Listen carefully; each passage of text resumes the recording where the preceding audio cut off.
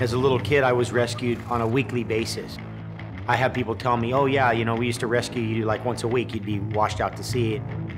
When I was a young man, I wanted to be the greatest big wave rider that ever lived. A lot of people don't even know I'm deaf a lot of times until they see me signing, you know, because I'm just a racer to them. And I started riding when I was like 3 years old. I had a little 50 bike. You know, I fell in love with it. I just realized that was like something I wanted to do. I mean, it hit me like a ton of bricks. I just sort of felt this connection with my motorcycle. Something inside told me that this was me. This is what I needed to do.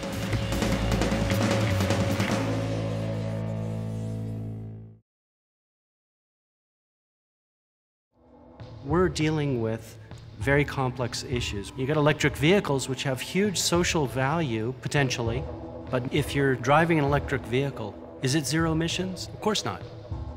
It's zero tailpipe, it's zero emissions on the car, but there's emissions somewhere at a power plant. Looking just at the car, just at the tailpipe is not enough. We've got to reach deeper and look further. The Millennium Wave was a wave in Tahiti that represented a kind of a culmination of my life's work and my life's dreams. It was unlike any wave that I had been on before. You know, I had an inner battle during the ride of the wave, that little devil and that little angel battling over what you're gonna do, and one's going jump off, and the other one's like, well, if you jump off, you can't make it. The spray hit me so hard that everything disappears. So then you're in a moment of invisibility where you're like, am I going the right direction? Where, you know, I hope I continue the right course to come out, and then that kind of dissipates, and then you, all of a sudden you come out into the light and you're like, wow, yeah, I made that. You get a feeling of achievement that I can only describe as every single part of your body feels it. You feel every cell in your body feels it. You know, one time, long time ago, I almost quit. I was knocked unconscious and I knocked out my 2 front teeth. So my mom and dad, I told them, I was like, you know, I need to learn how to jump. I need to figure this out, and I really want to do it. So I learned how to jump.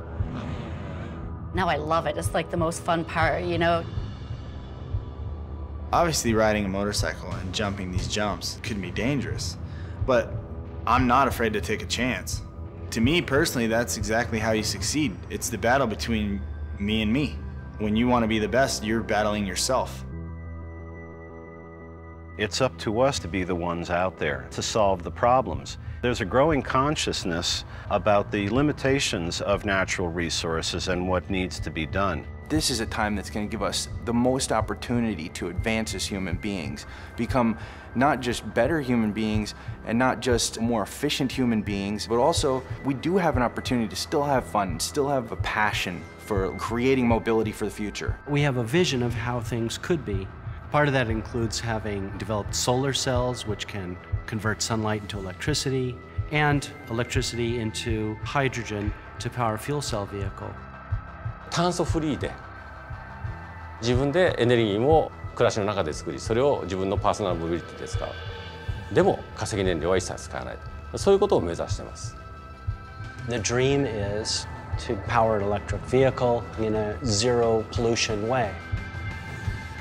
最初に大きなリスクがあったとしても、絶対世の中で必ずいいことになるだろうという信念を持って進めていくことが大事。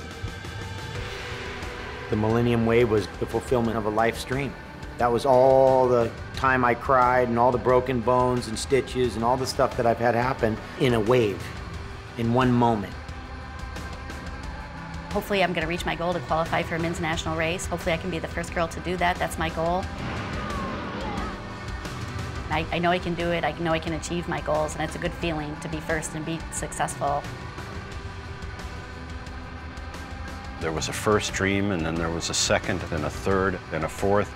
It was a dream of successive improvement. For us, it's probably never stopped. There's no end. Every great wave that I ride helps to feed me into the next one and ride a greater one and have a better understanding of it. Always the goal modifies. It always grows, it always adapts. There's no end in sight.